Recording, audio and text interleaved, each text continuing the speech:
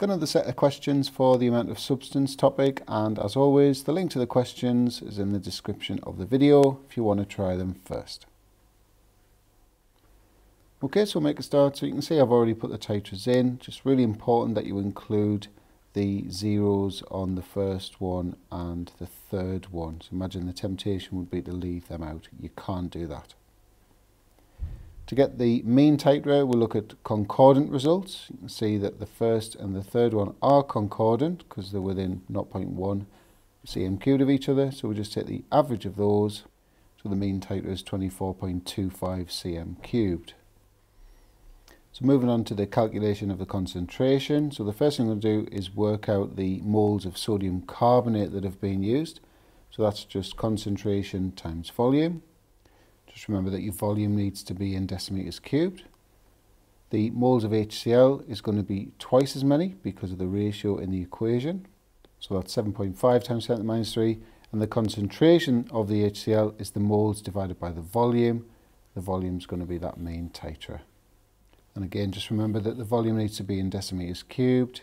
So the concentration comes out to 3 significant figures at 0.309. Moving on to the next question. So we've got butane and chlorine reacting together.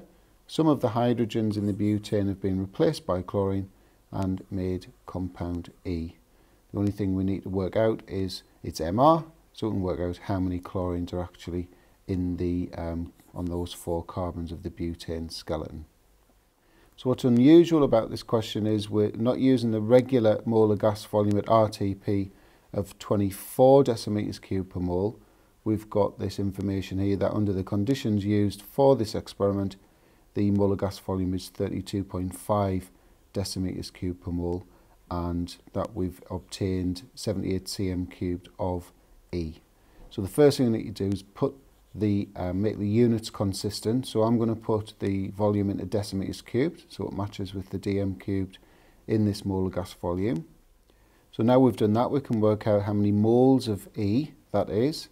So moles equals the volume we've got divided by this molar gas volume. So it's coming out at 2.4 times 10 to the minus 3 moles of E.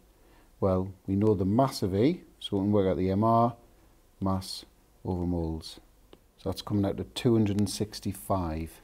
So next thing we're going to do is take off the MR of 4 carbons, which is 48, which leaves 217 for the chlorines and the hydrogens left on the molecule.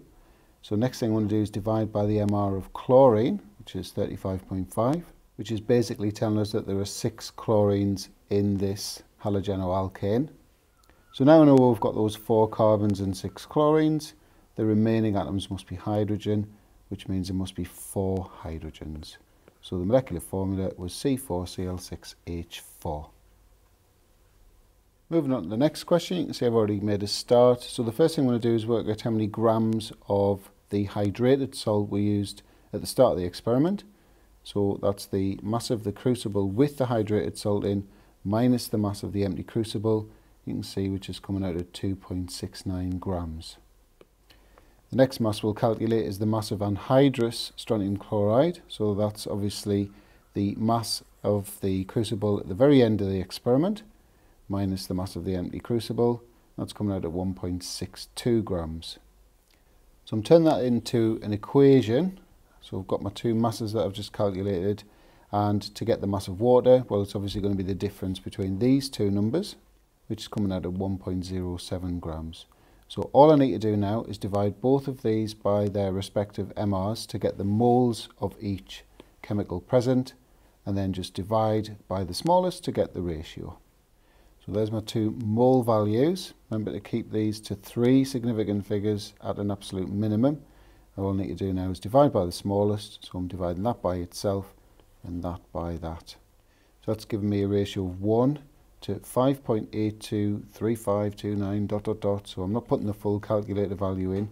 Now in most questions on hydrated salt calculations, you would express this to the nearest whole number. So you'd say a 1 to 6 ratio. However, they've asked for it to 2 significant figures. So the answer is going to be 5.8.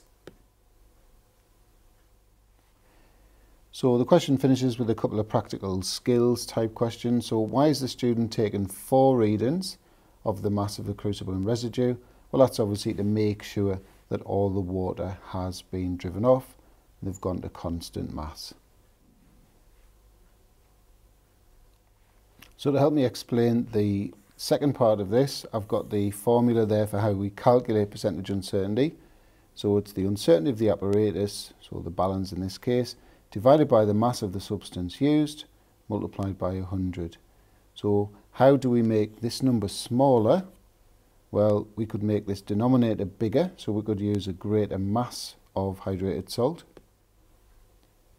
And the other way we can make the percentage uncertainty lower is to make this number lower. So how do we do that? We use a more accurate balance. So they've used a 2 decimal place balance. We could use a 3 decimal place balance, which obviously has a lower uncertainty. Moving on to the last question. So the first thing we'll do is work out how many grams of this hydrated magnesium nitrate we're going to use. So the first thing we'll do is get the moles from concentration times volume.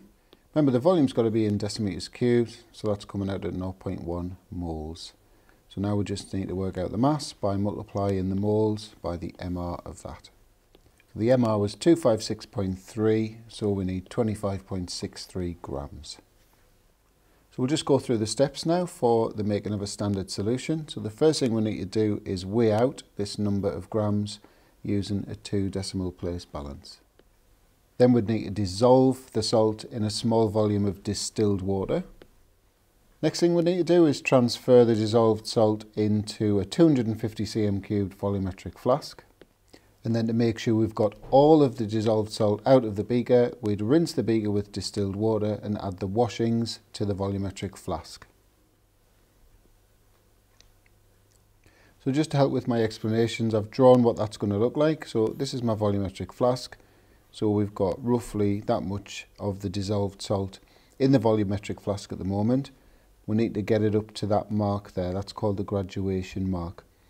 So what we're going to do is we're going to continue adding the distilled water until we get very close to the graduation mark. So it's going to look something like this now. So the solution's up to here. Next thing we do is using a dropper, we're going to add more distilled water so that the base of this meniscus is on that graduation mark, on that line. So it's going to look like that now, and the final thing we need to do is put a stopper on and shake the flask to make sure it's all mixed together.